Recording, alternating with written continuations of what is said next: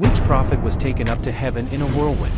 Elijah, one of the greatest prophets in the Old Testament, was taken up to heaven in a whirlwind in a miraculous event recorded in 2 Kings 2 verses 1 to 18.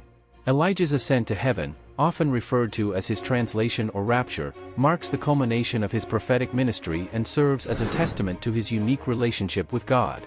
As Elijah and his disciple Elisha journeyed from Gilgal to Bethel, Jericho, and the Jordan River, they were accompanied by groups of prophets who foretold Elijah's impending departure.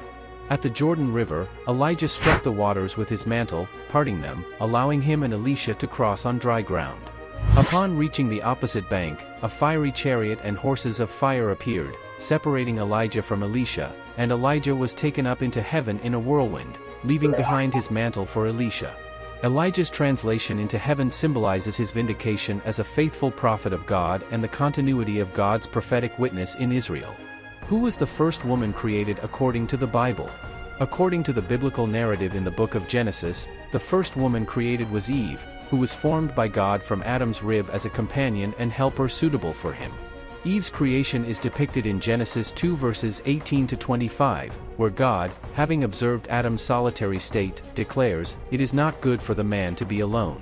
I will make a helper suitable for him." In response to Adam's need for companionship, God causes Adam to fall into a deep sleep, takes one of his ribs, and forms Eve from it. Adam awakens to behold Eve, declaring, "This is now bone of my bones and flesh of my flesh, she shall be called woman, for she was taken out of man." The creation of Eve from Adam's rib underscores the intimate relational bond between man and woman, their shared humanity, and their mutual dependence on one another. Eve's role as the mother of all living beings, her participation in the fall, and her enduring significance in biblical and theological discourse make her a central figure in the narrative of creation and redemption. What did Moses hold up to part the Red Sea? Moses, the great leader and lawgiver of Israel, held up his staff to part the Red Sea, facilitating the miraculous deliverance of the Israelites from the pursuing Egyptian army. The account of the parting of the Red Sea is found in the book of Exodus, chapters 14 to 15, where Moses, acting under divine instruction, leads the Israelites out of Egypt following their liberation from slavery. As the Israelites reach the shores of the Red Sea, they find themselves hemmed in by the sea in front of them and the advancing Egyptian army behind them.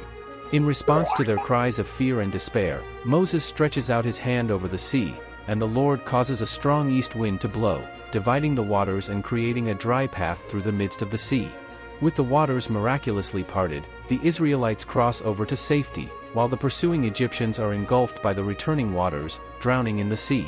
The parting of the Red Sea serves as a definitive demonstration of God's power, faithfulness, and deliverance, confirming his covenantal promises to his people and establishing Moses as a preeminent figure in Israel's history. What was the name of the man who replaced Judas Iscariot as an apostle? Matthias, a faithful follower of Jesus and one of the 70 disciples appointed by Jesus during his earthly ministry, was chosen to replace Judas Iscariot as one of the 12 apostles following Judas' betrayal and subsequent death.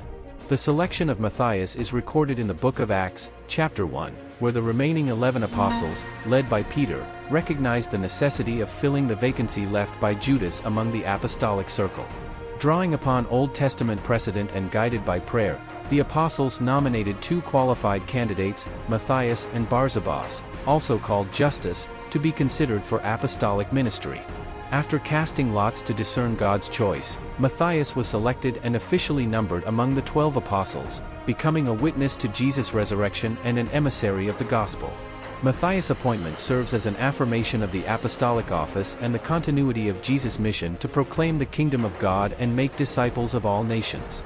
Who was the first high priest of Israel? Aaron, the older brother of Moses, was appointed as the first high priest of Israel according to the biblical narrative in the book of Exodus. Aaron played a central role in the deliverance of the Israelites from slavery in Egypt, serving as Moses' spokesperson and partner in confronting Pharaoh and performing miraculous signs.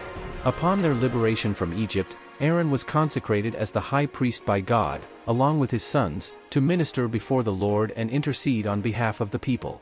The office of high priest conferred upon Aaron and his descendants significant responsibilities, including the administration of sacrifices, the maintenance of ritual purity, and the mediation of divine blessings and forgiveness.